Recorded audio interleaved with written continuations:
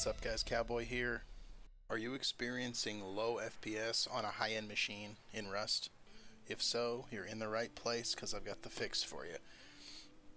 I went through a ton of FPS tutorials, launch settings, config, files, in-game changes, and all those changes had no effect on my issue, which was I was for some reason stuck around 60 FPS. And you might think, well, your VSync is on. Well, it was off in game, it was off in my 3D settings, and I couldn't figure it out for a long time, and I finally got the fix. Now this is for NVIDIA card users only.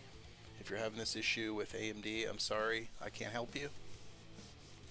So anyway, let's get down to it. First thing you need to do, go to your Rust executable.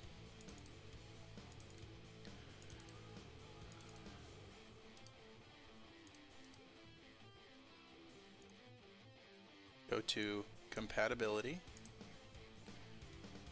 Now this disable full screen optimizations needs to be unchecked. Mine was checked. That's the first thing you need to do. Make sure that this is unchecked. Okay, now we're going to go into our GeForce NVIDIA control panel. We're going to make sure we have two settings changed in here.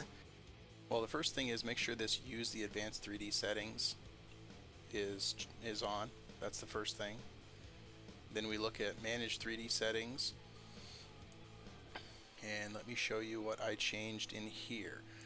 This one right here, OpenGL rendering GPU, select your GPU. It was on auto select. I selected my GPU.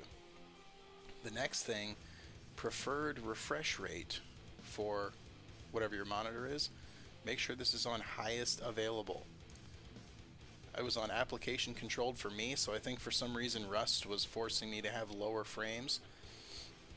You make these changes, it like unlocked Rust for me. All of a sudden I was getting 100+ frames all the time, like I should have been all along. So 3 settings, real simple. Hope this works for you guys. Let me know. That's all I got for you. Have a good one.